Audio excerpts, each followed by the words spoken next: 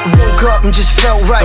Phone blown like a tailpipe. Today's schedule airtight. I turn a short day into a long night. See you soon if you... What is up, guys? It is Alex here, and in this video I'm going to be talking to you guys about how to have less lag on an Android device.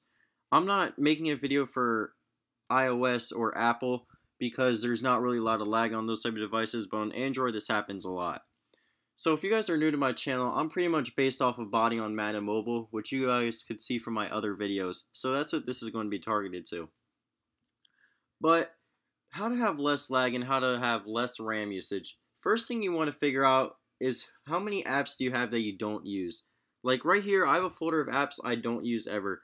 Resolution Changer, Game Watch, so you get the point.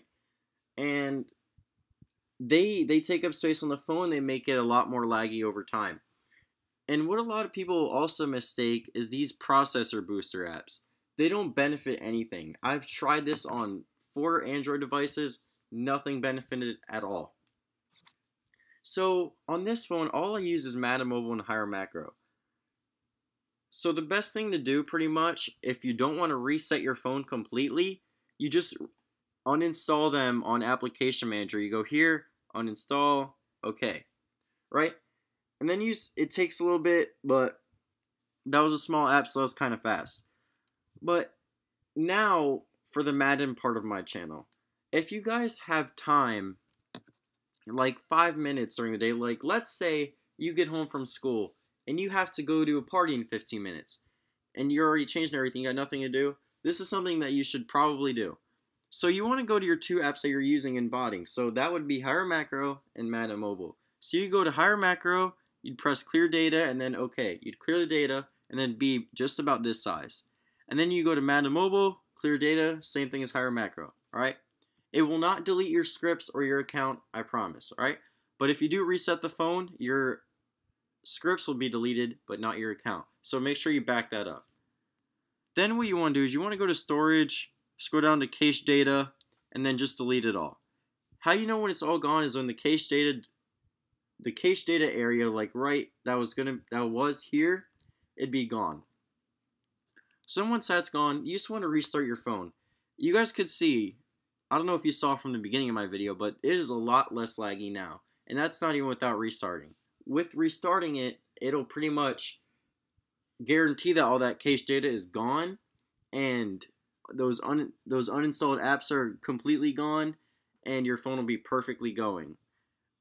One thing that you guys do not want to do, though, is record on your computer. Unless you're doing a YouTube video like this, perhaps. What this recording does, it makes it extremely laggy. Like you guys could see as I'm scrolling, how it doesn't look completely smooth. If this wasn't Bluetooth to my computer, it would be perfect. And the last thing that would cause your device to lag is your battery percentage. If your battery percentage is under 10% in the red bar, it's gonna go into some type of power saving mode and it won't be as fast. So you want to have your phone on the charger. But what happens with me, which I don't know why, it sounds kind of weird, but when my phone's at 100% and on the charger, it seems to get a lot more laggy over time.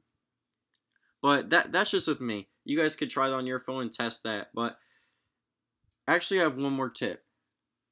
A cooler fan.